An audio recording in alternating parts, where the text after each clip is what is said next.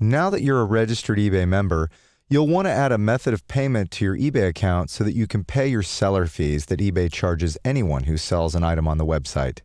We'll discuss fees in depth later, but you'll want to set up your eBay account so that you can list items and pay the seller fees to eBay for those items.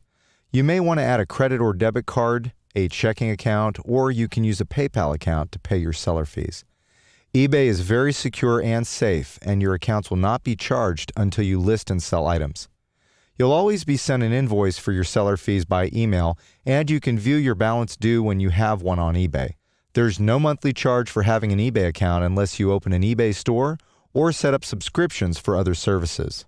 To add a method of payment, go to the eBay homepage and click on My eBay. Go ahead and sign in with your username and password that we created earlier. Check here to keep you signed in for the day. You'll then see some tabs on your My eBay page. Click on the Account tab. Then click on the Personal Information link over here on the left.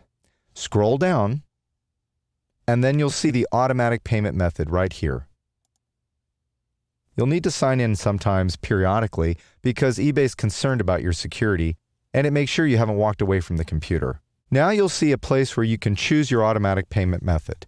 You have three choices here. You can pay with PayPal, Direct Pay, which is a checking account, or you can pay with a credit or a debit card. We're first going to try using the Direct Pay method, and then we're going to set up automatic payments. Since this is your first time selling on eBay, you first need to create a seller's account. It sounds a little mysterious and maybe it sounds a little complicated, but in reality, creating a seller's account just means you need to provide the payment information for you to pay on your eBay fees. We're going to select the bank account here at the bottom, then we'll click Continue. Now we need to provide our bank account information. My name's already filled in, but I'm going to fill in the bank name. Then I need to put in the routing number and the checking account number here.